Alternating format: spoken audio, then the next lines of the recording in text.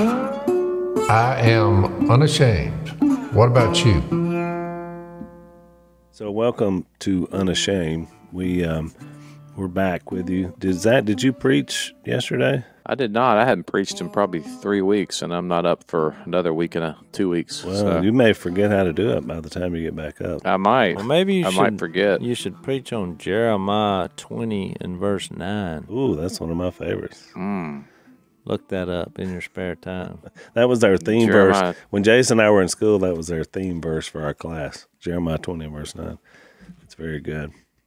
Do you want me to read it? Yeah, I'll read it. But if I say I will not mention him or speak any more in his name, his word is in my heart like a fire shut up in my bones. I'm weary of holding it in. Indeed, I cannot. I love that.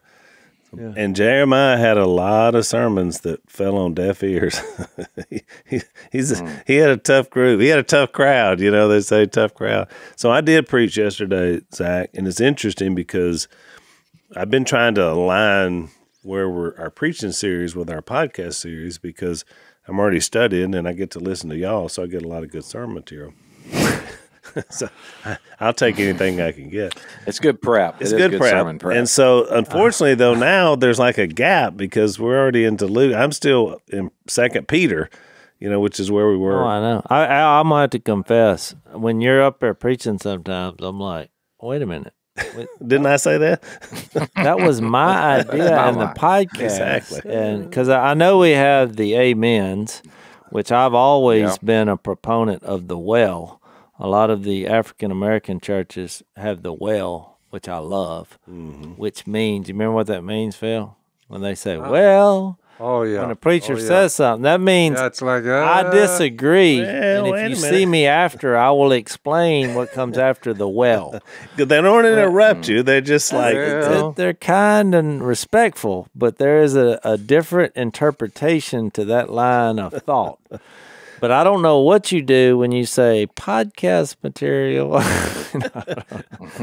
well, unashamed. Yeah. So I was dealing with, which is probably one of the toughest, and I'm the one that planned the schedule, so it's not like I didn't know I was going to have to deal with this chapter, but I was in 2 Peter chapter 2 yesterday, which is one of the more difficult to preach a sermon. Yeah. It's one of the more difficult, you wouldn't just go pick that one to go preach somewhere because it's really harsh. And you remember it's the one where Peter is going after the false teachers. Well, it's not harsh. It just seems that way if you just take it out of his first letter and without the first chapter. Because you got to remember the context of that. This was basically his dying words. I mean, he knows he's about to go, and so he's giving them one last big charge.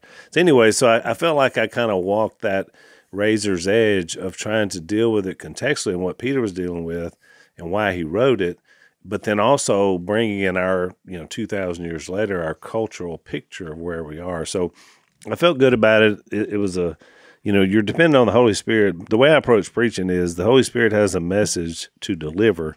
He's using a very cracked vessel, according to, Paul in 2 Corinthians 4, to deliver that message. So you just want to stay out of the way and hopefully get what God wants out of it. But you want to put your study in also. Exactly. So, because it took me a week to wrestle with that thing to get it where it wanted to go. But I felt good about it. I felt like it accomplished what I had hoped it would. With God's help, to be able to deliver that, to both be relevant, but also be fair to what Peter was trying to say. Yeah, every time I get in front of a little group, which is every Sunday morning in the little building next to the main building, all I do is build everything against Matthew. It starts in chapter 16.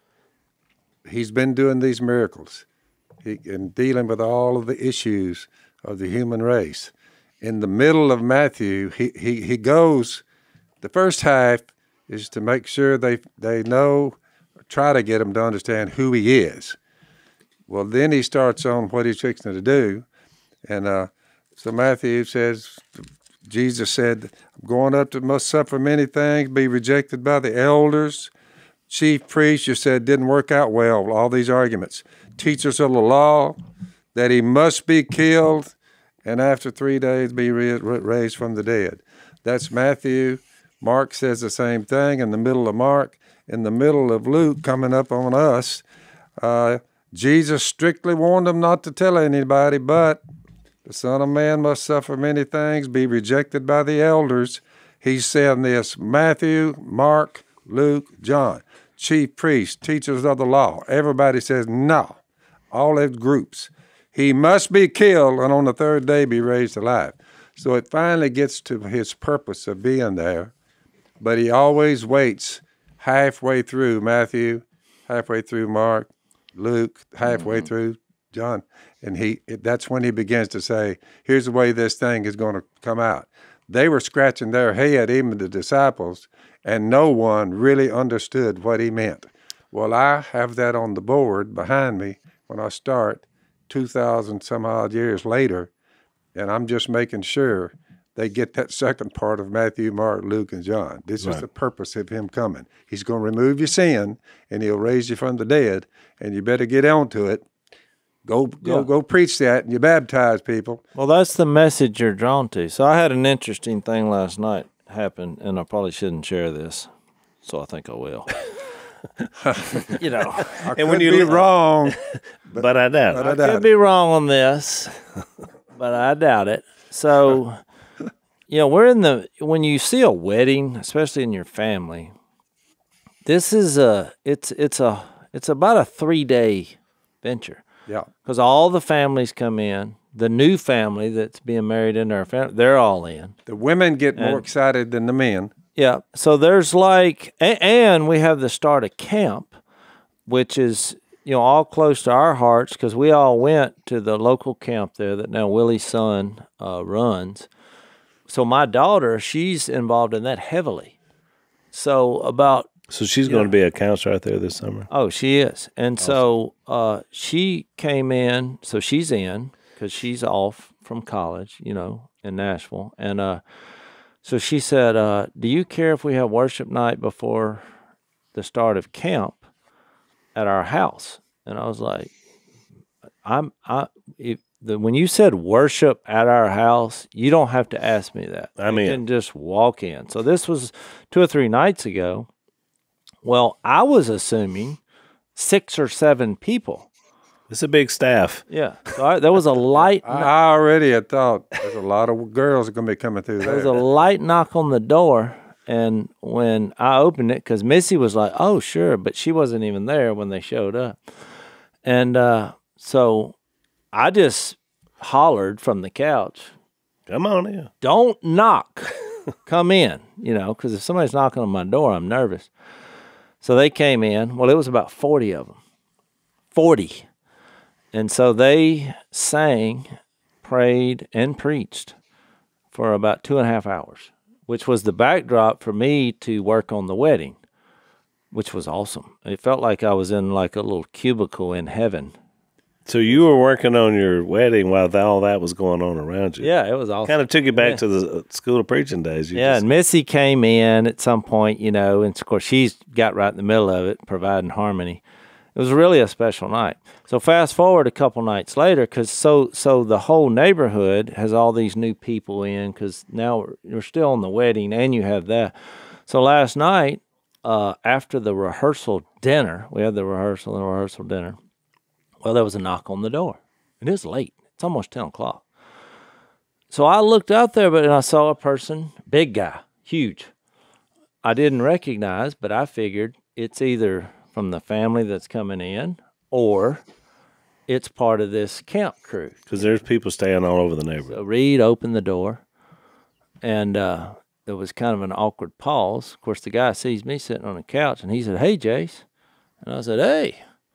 Of course, I'm studying for the podcast. Yep. I got my Bible open. There's some notebooks. And so I was kind of listening to the conversation, and Reed didn't say, come on in, but he was like, what? What can we do for you? Yeah. It was like Dad did that time to Willie. Can I help you? He said, well, I'm a big fan of the Robertsons. And I thought, uh-oh. And a big fan of the podcast. And so Reed said, yeah. And he said, so I drove from California to try to meet y'all. And so then it was an awkward silence, because then I looked up at the o'clock. I was like, good grief, it's about 10 o'clock at night, you know? And I said, well, hey, I'm studying for the podcast. And he was just looking, because I was thinking, well, what drew you here was not me. It's what you're hearing on the podcast, to your point, Right. you know? And he's like, well, can I ask you for a picture? And usually I don't, if they show up at my house, because I'm like, there's a line you cross, and I'm saying this, don't show up at my house at 9:45. I don't care where you drove. Unannounced. Because it kind of hit me on that. It's like people who say the reason they're having a bad attitude is because they got up at 4 o'clock in the morning. I'm like, well, what's that got to do with anything? Sleep later and be nicer. Just because you drove a large distance doesn't mean that was a wise decision. That's right. So anyway, I took the picture, but I just want to say, look, you're drawn to the truth that is revealed, which is Jesus, and that's great. We're happy about that. But don't drive at my house for a picture, because the gate was open. We have a gate. Because all the It was open because we're having a rehearsal, for the wedding. So it was the perfect storm. Which I'll add this since Jase went here. I've said this before. Anybody in our podcast audience, you are always welcome to 3201 North 7th Street, West Monroe, which is our church. On Sundays, Dad teaches an Unashamed Bible class. Sometimes I preach there, sometimes Jase does, and Si's usually there. So you're welcome to come there, worship with us, meet us, but please do not come to our homes just because you don't know. We also have some kooky, crazy people that show up at your house with not good intention, and we don't know the difference. And so that's just so I thought, that's why I said maybe I shouldn't share that, but I think I will. And I think that's good. And look, we know people get swept up, but Jase makes a great point. You're being drawn to the gospel. It's not. We're just vessels who put this out. I think it's a great point that needs to be talked about. I noticed the other day on one of the message boards, I was reading some of our audience interacting, and it was gotten to this argument about, I like this person more. I meaning different ones of us on the podcast, and they need to talk. I follow Zach. I follow Jase. I was thinking. I mean, I really thought of that verse. I just turned to it in 1 Corinthians 3. Yeah, for when one says I'm of Paul, and another I'm of Apollos, and are you not mere men? And I just think about think about, don't put your hope in people. Don't put your hope in any of us. I can tell you right now, because I know all three of your flaws, and we all know each other's flaws. Yeah. We will let you down, and I think that I'll fail you. I think I think that's key, man. It's like if what we're doing is not pointing people to Christ, then what are we doing, right? And I know we are for a lot of people, but there's nothing special about none of us, particularly you guys, because y'all are more kind of had that fame from Duck Dynasty, but it's just people. That's what I'm saying. And because I was going to say, and for what? A picture? The picture we're trying to present is the image of the invisible God, which is Jesus. So that is the picture that you should receive, which is why, because I could tell he wanted to come in and hang out. And I said, no, I'm studying for the podcast. The picture you need to be concerned about is the image of the invisible God. Yeah. And don't come back here. And there's still a social boundary of people. When people come to your home, they need to be pretty much invited there to be able to come in. So that's exactly. We need to live by that. Let's take a break. So we have Father's Day coming up, which Dad will give you now that you're listening, you can hear us. We'll give you an early happy Father's Day. Yeah, for being our dad. That'll work wonders. Yeah. So one of the things you said, what can I get, from my dad for Father's Day? So one of our sponsors has a great product, and we've actually gotten this for our dad. It's Tommy John underwear. Because, sometimes your dad may be still holding on to the old tighty-whitey days, and so we want to bring them into the 21st century. Tommy John's keep you cool. They have a breathable, lightweight fabric, 4 times the stretch of competing brands, and they've sold over 20 million pairs, so obviously people love them. I've been a huge Tommy John fan long before they were sponsors of our podcast. Great pair of underwear. So I want you to check them out. They have the best pair you'll ever wear, or it's free guarantee. So they stand behind their product, which we love. Shop TommyJohn.com/Phil for Father's Day and get 20% off your first order. So it's a great way to save money and honor your dad. Save 20% for dad right now at TommyJohn.com/Phil. That's TommyJohn.com/Phil. See their site for details.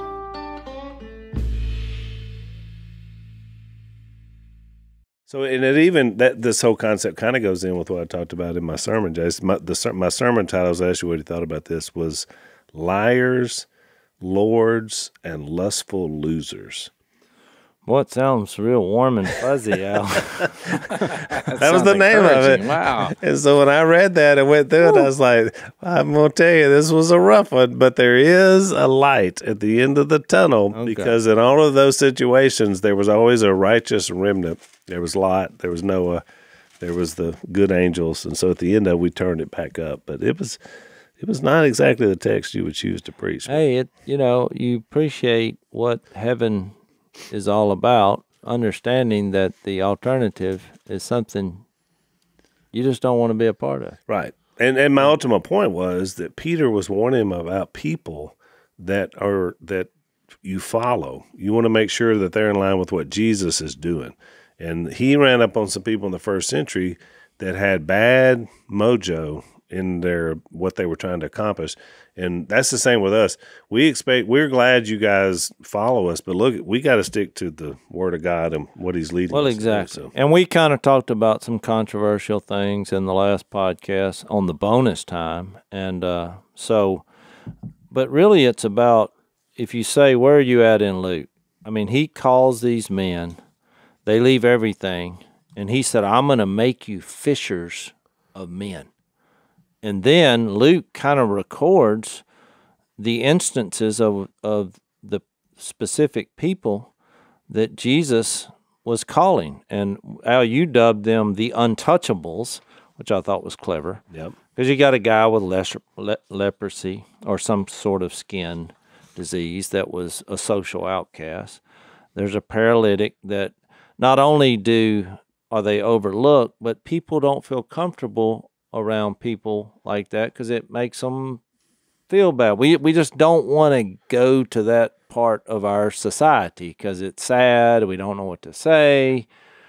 We don't know why this happened, and we just don't want to deal with it. Right. And it's hard to be in that world. Of course, being a celebrity has brought us all into that type of world. We've all had, prayers with kids with cancer, and Willie and I was at the request of a dying kid one time. We're on a video with the kid as he was dying. I mean, it was one of the hardest things I've ever had to be a part of in my life. I mean, it's a little kid. It's, it's not his fault. He's dying, and he's like, my last request, I want to talk to Willie and Chase. So, and we did it because we were trying to offer him encouragement and peace in this terrible situation. Well, in the end of my sermon, Jace, I told a story that had happened the night before. We were leaving the stage, and there were a lot of people that kind of came over and wanted to see us. And so we're talking with people and trying to take a few pictures on our way out the door because we got to get on a plane, fly back home. Dad had to teach and had to have a wreck, as it turns out. I had to preach the next morning. But a young man comes up to me, and he looked like he was 16, 17, 18-year-old young man. And he's just crying. And he said, because I had shared some of my story in our Q&A that we did, and he said, I'm right where you were. And I need to talk to my dad, and I need to get this thing right. And so I just stopped. People are coming up, and I just said, hang on just a minute. Let me talk to this young man. And so we had a conversation about what it means to come back to God because he had been a prodigal son. And then I prayed with him. And so I just thought, he was moved by the message and by me willing to share what God had done in me. And so that's why we went there.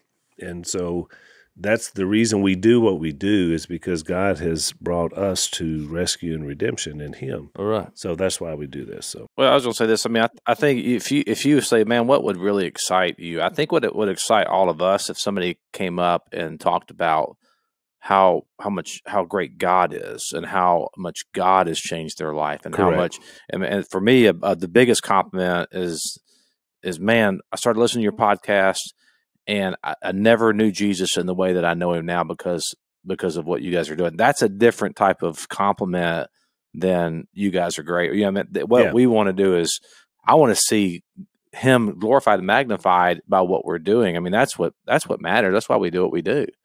And it's those moments like you encountered right there, Al, that's real. Those are real. Yeah, genuine, another guy told me at the event, God saved me because I began to listen to what you were telling me from his word. Another guy told me that at that event we were at, and he's right. It wasn't us that saved him. God saved him through us talking his word. That's right. Yeah. Well, my point was the third leg of the untouchable is where it's kind of a record scratch moment here. Because really most people would say, oh, isn't that awesome? Jesus, he touched the untouched, the guy with the skin disease. And when everybody's panicking and contagion is running rampant, here's Jesus showing who God is, that he's healer and accepting of all people, and even the guy, the paralytic. But in that moment, he gets up and takes his mat and skips out of the door. Whatever. But in each of those, before we even get to the third one, the record scratch, he's telling the leper to be clean, but there's a spiritual connotation to that this Jesus can clean you. Yep. Even not from the outside. He's making a point. Yeah, I'm going to clean the outside, but I can clean you from the inside. And he that is what sparks the controversy when he does that, because the paralytic, he says, your sins are forgiven. And it's like, what? And so he was only doing that to show the greater power is that this is God, because only God can forgive sins. Well, then he calls the tax collector, Levi or Matthew. I mean, he's called Levi here. And then they have a party, they called it a banquet. It was a party for Jesus. And there were large crowds of other tax collectors. We can all agree we don't like them by general rule. That's right. So all of a sudden, this is not warm and fuzzy anymore. I can see healing a guy with a disease. I can see. But why? One of the big reasons why, Jase, is because from a Pharisee's perspective, he looks at those other two and said, well, they couldn't help the situation they were in, but he helped them. Now we got these guys here. They've chosen to do what they've been doing. Life's choices. And not only tax collectors, but sinners. The hurdles are numerous, but he's getting a lot of flack on the way to tell them. By the way, he began to say, we're going up to Jerusalem. The chief priests, the teachers of the law, the most religious people, the people that are causing us trouble, and saying, what in the world is that? Healing this one, that one on the Sabbath. All these arguments. Jesus was giving them how this is going to be. Once he started down the road of, we're going up to Jerusalem, the most religious people on the earth are going to turn me over to the Gentiles, and I'm going to die, be buried, in 3 days I'll be raised from the dead. Once he starts down that trail, things get worse, not better. They begin to get like a monster is raised its head. Oh, you're right. We're getting rid of him. We're in the early stages. Right. Oh, that's why he hadn't mentioned that yet, because he's laying a groundwork. But he does say, I've not come to call righteous in verse 32. Come call the righteous, but sinners to repentance. Yep. So if everyone was honest, everyone that's old enough to understand right and wrong, you become a sinner. You see, they got factions, and he's saying, well, the I'm problem going to is die for every one of y'all because you're all sinners, and you need to get that in your head on quit bad-mouthing your neighbor, and I'm going to teach you how to love him. And it was just, they said, we're going to get rid of him. I mean, they rallied together under the auspices of the evil one, and I mean, that was... Talk about a rough road to hoe. So what happened was, God gives the law to the Jews, and you're going to see this, come out in Luke 6, which is Luke's shorter version of the Sermon on the Mount. Right. Yep. But from their perspective, God gave the law so that they could keep a lot of it and then earn God's blessing. Yep. And Jesus is turning that on its head, and he starts with the people first. In that everybody's doing it, Jase, but sin is starting. Well, the problem is they're like, Jesus is calling people that doesn't seem to fit their legal approach to how God is, which most religions say the more good you do, the more in favor you are with God. And Jesus is coming and turning that on its head, basically saying, I'm providing the way out. I'm providing the and I'm the only sinless one here. Yeah. And because of that, you try to do what's right. It's not the other way around, and which is what separates Jesus from everybody else. You're never going to attain it all. You're never going to be good enough, no matter how much of it you keep. That is correct. And you got all these verses. If you break one point, you're guilty of all of it. So he's putting everybody on the same plane. Yeah. That's why he said, I came to call. My point is, sinners. He hasn't told them how, except he's getting close to how all this is going to work. Because right now they're looking at him, and he's going to come back and finally say, I'm going to die for the sins of the world, and I'll raise him from the dead. And now you're on ground where he said, do what? I mean, they're like, what in the world? Is that the one that's going down there and said, be good to lepers? And is that the same one that said, love all your neighbor no matter how much sins you've committed? And well, that's where I was getting to, and we'll get to Luke 6. I'm just trying to prepare everybody. It gets worse. So we love all of our sponsors of Unashamed. They make this podcast possible. We live in a world of capitalism, so they are the reasons we're able to do this podcast, so we love these guys. And then some companies come along and they just have a sort of closer sync, I guess, with your mindset and philosophy. And I feel that way about Barrel Buddy. When Zach and I first talked to these guys, you could tell. I mean, one is that they came up with a hunting product, in our case, because they were out hunting in a field and realized they needed a better way to clean their weapon and clean their barrel. And so they came up with something, which we love. That's what we did with duck calls. And then also we found out these guys are believers. And actually I have a back and forth with one of their owners of Bible study and devotion. And I just love that about these guys. So instantly we were impressed with them. Of course, we all hunt, and we're gun owners, and we're responsible. So we want to make sure that our guns are clean.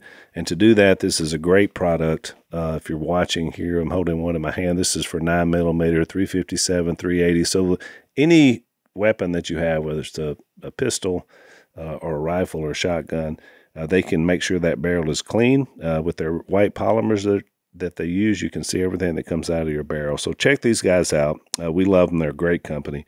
BarrelBuddy.com, BARREL Buddy.com. That's BarrelBuddy.com. Check them out.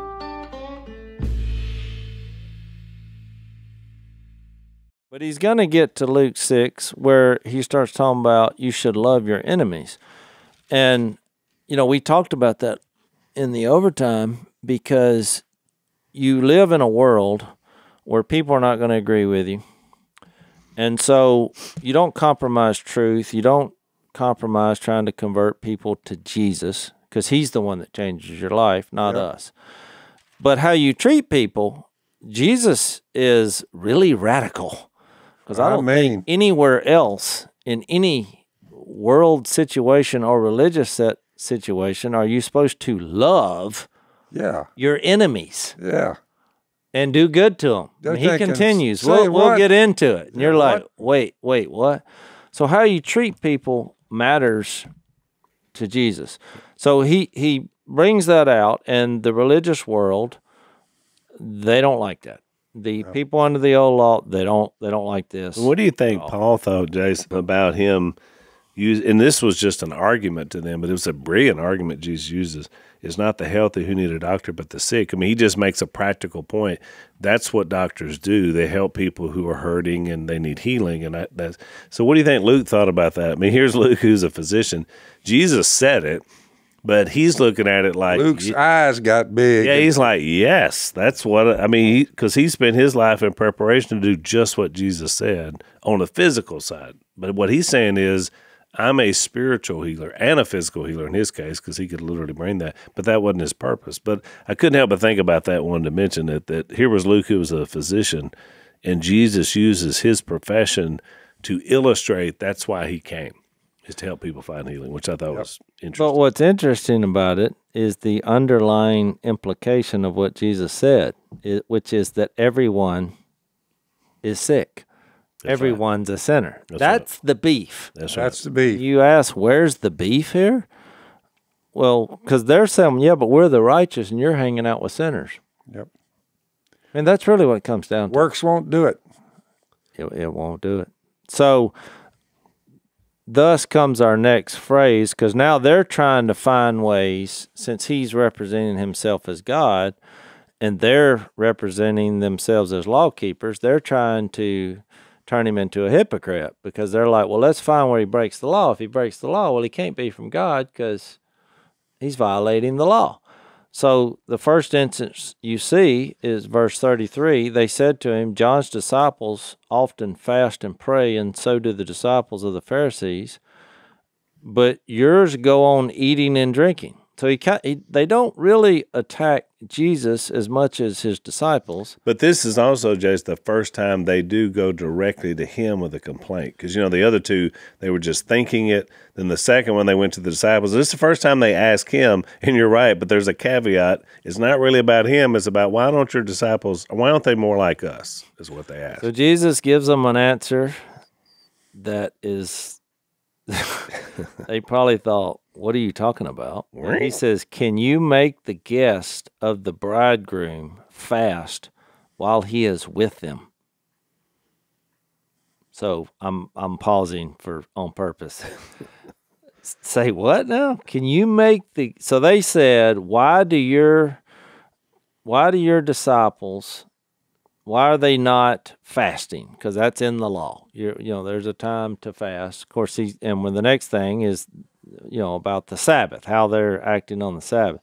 So he says, can you make the guest of the bridegroom fast while he's with them?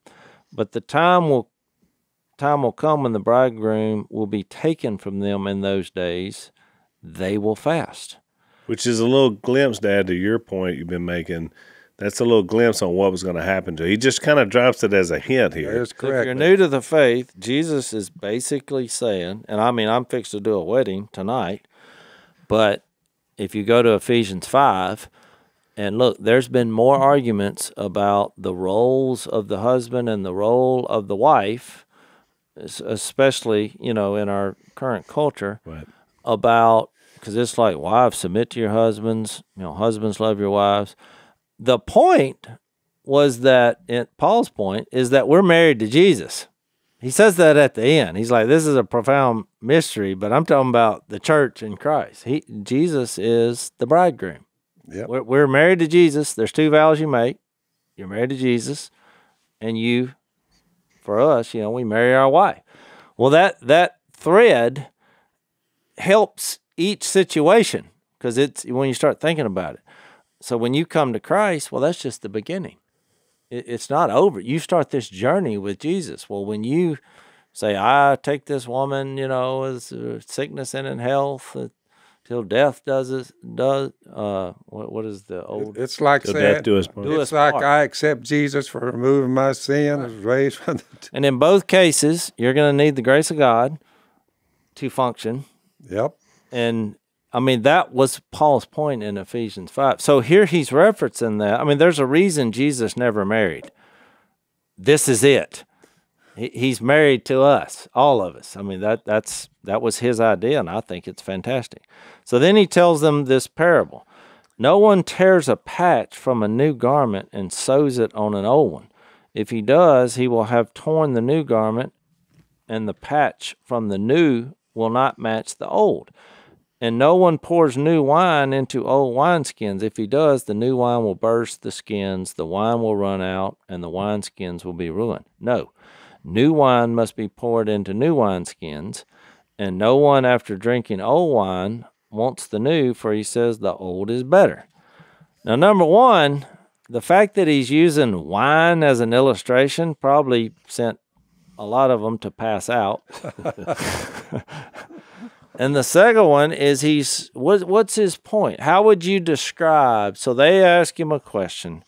How come your disciples don't fast? Because they're not keeping the law. They're being hypocrite. That was their implication. Right. And Jesus says, They need to be more like us. Because they're with me and I'm the bridegroom, and you don't take new wine and pour it into old wineskins. So that was his answer. So what say you?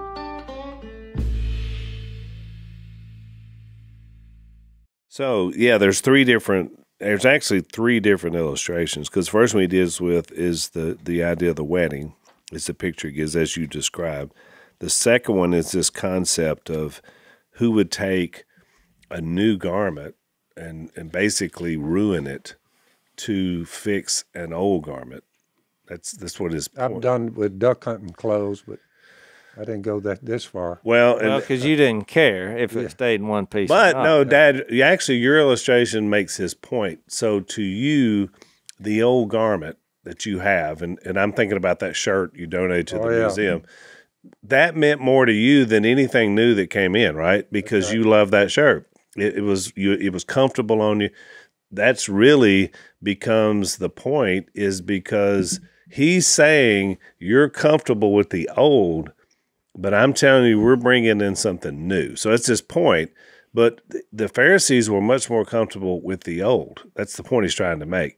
Well, and they don't like the people he's running with. Right. And the way he's doing it and what he's claiming. Yeah, I think you can see their hesitation in something new, because everything he's doing, it's not that it's just something new. It's that it's a completely different paradigm shift. They don't have room for it to even, like, the capacity of the wineskin. That's right. It's their wineskin can't even hold it. And I think that's the point here. It reminds me of a C.S. Lewis quote and a story about Phil that I've told in a lot of sermons, and it always resonates with people. That Phil, I don't know if you remember, we went to South Carolina for something, and we were staying at this hotel, like this resort on the coast, on the Atlantic Ocean. And I asked Phil if he wanted to go and look at the ocean, and he was like, "Nah." He's just "Nah, and I don't want to do that." I was like, "But you've never been to the ocean. Don't you want to see it?" He's like, "Nah, I don't want to see it." And I said, "Well, you want to go get something to eat?" He said, "Yeah, let's get something to eat." It just so happened to be the restaurant was on top of the sand dune area, had a restaurant up there. So you had to go up the boardwalk. You had to see the ocean if you want to eat at the restaurant. So we're walking up there and we're just talking, and no big deal. But as soon as we hit that crest where you see the ocean, I remember Phil stopped in his tracks and just when he saw it, he's like, "Whoa." And it was like this moment of man, I didn't realize what was there. And I think it reminded me of that C.S. Lewis quote where he says that we're half-hearted creatures. And it's not that the Lord finds our desires too strong. He finds them too weak. We are half-hearted creatures who go about fooling with sex and drink. He said it because it's like settling for a mud pie in the slum because you can't fathom a holiday by the sea. So I think when you get down here to this wine story, I think that's what it is. But new wine must be put in the fresh wineskins. And no one can, after drinking old wine, wish for new, for he says the old is good enough. It's all he knows. All he knows is the old wine. That's right. He can't even fathom something so beautiful, something so grand, something so amazing. And so what Jesus is bringing, to Jase's point, it's not just like a new thing, like a new version of an iPhone. It's like the old. No, it's a whole nother deal that they don't even have the imagination to comprehend or even think about. And that's why I think it was so difficult for the Pharisees, because they were so latched on to their own power dynamic that they could not fathom the beauty that Christ is bringing in his kingdom. Exactly. Because that's the two underlying questions he's asking. I know it's three illustrations, but it's two questions. Where's the bride? Where's the bride? I mean, if somebody answered my question, how come your disciples are not fasting? Because that's a good thing to do. Well, he starts talking about, the bridegroom, they're not going to fast because the bridegroom is here. Well, I'd be thinking, where's the bride? Yeah. Which is why he's reaching out to these people. It's like, I'm going to make you fishers of men. These are going to be the bride of the bridegroom. The bridegroom's here, so we're not fasting.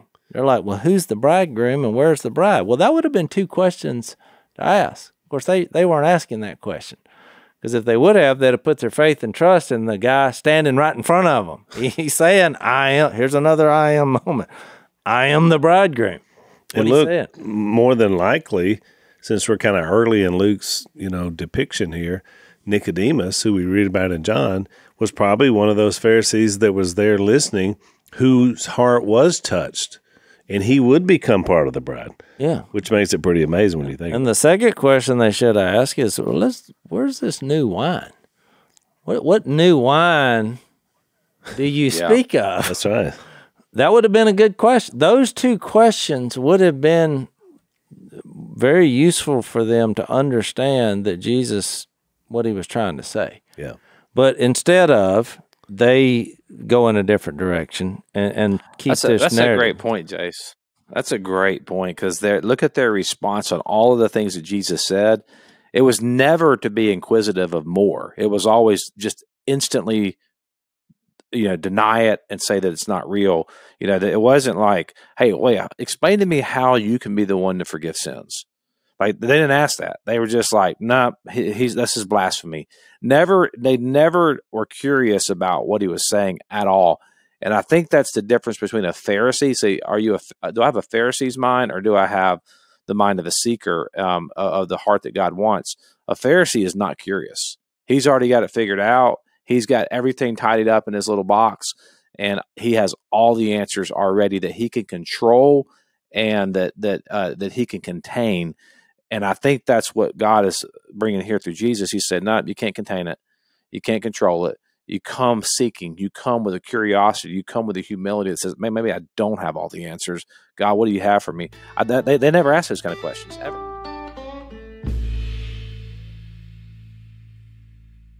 Well, that's why we brought up in the overtime last time about how we treat people and how we're persecuted, which he's going to get into Luke 6. He's like, you are going to be persecuted in my name. And, the reason we brought that up is because he's giving you a picture of who the people are that he's calling. And you quickly figure out that he's calling everybody. Jew, Gentile, the sick, the lame, the tax collectors, and that's all he's doing. And he's going to be the bridegroom of everybody. So, like the Pharisees and some of the controversies that are not controversies, it's just people looking at how people operate and trying to find something wrong. So if you claim to be a Christian, a follower of Jesus, there are other people that are always going to have this Pharisaical mindset of, well, you're doing wrong.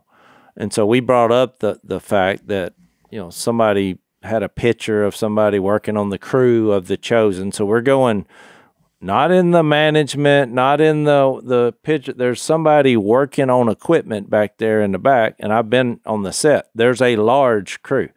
You can come to my set on our TV show, and I'm positive, even though I don't know half the people on the crew, I'm positive there are people who do not love Jesus working on our crew. Sure.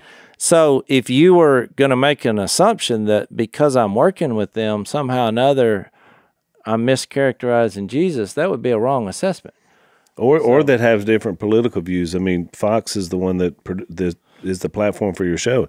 I'm sure there are people working on your show that wouldn't align with the views of their network. But you know what? It's America. It's okay. Exactly. But it just seems how these things morph, that somebody sees somebody wearing a rainbow flag, so they're assuming that I support whatever narrative the world says. And my response to that was, God invented the rainbow. I'm not sure I'm ready. I wish we could take it back, because we had it first. I never let it go. So to make assumptions, because I see a rainbow, that's on you. So the point is how you treat people, and Jesus is trying to share that with the religious people of the day, and they're having trouble with that. He's talking about loving your enemies. He's talking about reaching out to tax collectors. And so, I tell you this, you don't have to be a believer, to work on the crew of my show. I mean, number one is I have no control who the production company hires. And so you say, what do you do? I love these people. I love them. And I show Jesus to them, and I befriend them. And even, something I learned as a teenager, and this was kind of awkward, and I've told y'all, the way my life went, I've never been drunk a day of my life. And I owe, I'm thankful because I saw how Phil led his life, and I just said, you know what, I'm going to leave that part out of my life. And so, me. Yeah. I saw you go off the deep end. I was like, no, I think I'll pass on that. So what threw me for a loop is, as a 18-year-old Christian, I've been in the Lord 3 or 4 years, and the pastor of our church, the lead pastor, who actually did our wedding, Ray Melton, he invited me one night to go to essentially a bar. And I thought, this guy's crazy. I said, well, you're the preacher. And he said, yeah. And it was called a pool hall. And he's like, no, what I do, I go, I take brothers up there and we go play pool and we show them Jesus in our community. And I was like, this is the craziest thing I've ever heard of. But the more I thought about it, and he used this instance in Luke 5. Yep. He said, Jesus had a bad reputation for hanging out with the tax collectors and sinners. He said, I never go alone. He said, I always have brothers with me. And and we did. And we didn't drink. We played pool. But I met people. And, some of those people were led to Christ. A lot of people, because I continued that ministry after he moved back to West Texas, And so I just thought if somebody drove by, though, this is what the picture this is. Certain people would drive by, and you could make arguments on why you shouldn't be there, and some of them would be legitimate. If an alcoholic, a self-proclaimed alcoholic, is in there, I would have a different conversation. Mm-hmm. So, maybe you shouldn't be there. Participate in this ministry, But me and Mr. Ray, it was awesome. And so I even took it further because one of the guys that was converted during that time period was one of the greatest pool players in the state of Louisiana. And so I came up with an idea. I said, here's what we'll do. Because this guy was making a living, hustling people out of their money, playing pool. And I said, that's over. And he's like, what, I can't do that? I was like, you could, but I got a better idea. What we're going to do is we're going to challenge people to play. And if you lose, we'll pay them $20. So the pressure's on. But if you win, we're going to say they need to have a Bible study. Have to have a Bible study. I said, and he's like, well, how do I win there? I was like, this ain't about you. This is about God winning. You're now contributing. No, I said, you are now playing pool for the Lord God Almighty. Don't screw this up. So look, maybe that's why he was the world's best. Well, look, so the first guy we do this to, there's a guy over there playing by himself, and we start talking, and he thinks he's good, and my guy's just over there. He's got one of these pool sticks in a case, Oh yeah, that's when you know. He's sitting over there, and I said, "How about Matt Dillon, gunfighter?" So he's watching me play. Look, and I'm terrible. Think the Sting here. So he's watching me play, and I was like, "Look, you want to play?" And he said, "I'll play." I said, "What do you want to play for?" And he said, "How about $10?" I was like, "How about 20?" Well, he's already seen me play. He said, "Oh, I'll do 20." So I take my $20, and so he goes to get his, because that's what you do. You both put your $20 on the table. And I said, "Look, I don't want your money. You don't have to bring up 20. Well, then he was kind of confused. So I'm going to get you to play my friend. And if you beat him, you can take my $20.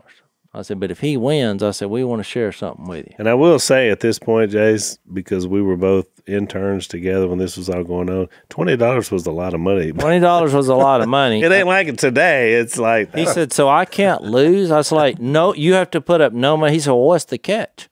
I was like, the catch is we're going to share a story from the Bible if you lose. And he's like, well, how long is that going to take? I said, how long do you want it to take? He said, how about 10 minutes? I said, great. I can do it in 10 minutes. And he said, well, I'm not going to have to worry about it. And I said, Okay. All right, fine. So my buddy over there, well, he's nervous because now he's like, I mean, this guy's spiritual destiny. If I kid you not, my buddy we're playing 9-ball, ran the table. This old boy over here never shot. He never picked up his stick because we played 2 out of 3. The second, he broke and ran out. And I said, well, it looks like you lost. He could have let the stick. He never fired a shot. He never shot.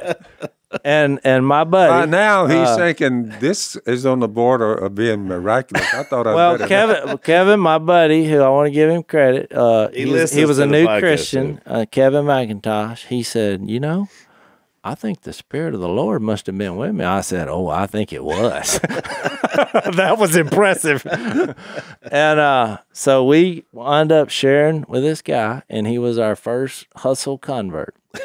So actually, I shared Jesus with him in the parking lot, and he was actually drinking a beer while I'm sharing Jesus with him. Because you didn't say any ground rules about that. You just said 10 minutes. Well, I'm not, but if somebody would have driven by, what is the picture they're seeing here? They would have said, look at Jase. Yeah. I mean, boy. He eats and drinks with pool players. This is what I'm getting, and I'm taking up for the guys of the chosen for this said reason. You know what I mean? And so when his response was, after 10 minutes, I said 10 minutes time. I said, what you think? And he took that beer and he slung it across the road. I mean, the suds were flying out, which now I know what people who are looking at this, now they're thinking, what? Well, he's littering. You see what I mean? It's always going to be something negative. But he's not worthy of eternal life. I took that as a really good sign, though, for the study. And eventually he came around. And that's the fellow that I've told the story about before. We wound up baptizing him a couple nights later, and the next day, because I didn't know there was a warrant out for his arrest, they took him. He was in prison 3 years. And the day he got out, which was Christmas Day, he knocked on my door. And I was like, well, where have you been? He said, I've been in prison. But I've been studying my Bible while I was there. He did some follow-up. So anyway, I know that was a long story, but I'm just trying to get you to see, are you finger pointing, trying, to see who's legit, or are you living like Jesus? And all I'm saying is, yes, there are things you can do that may seem like not the best idea, but I'm getting these ideas, and Ray Melton, who taught me that, he got this from watching Jesus and who he's trying to bring in. So we're out of time. We'll talk a little bit more about this in our overtime segment, blazetv.com/unashamed, because Jase eats with pool hustlers and sinners. So we'll talk a little more about that in the overtime. Thanks for listening to the Unashamed podcast. Help us out by rating us on iTunes. And don't miss an episode by subscribing on YouTube, and be sure to click that little bell to get notified about new episodes. And for even more content that you won't get anywhere else, subscribe to Blaze TV at blazetv.com/unashamed.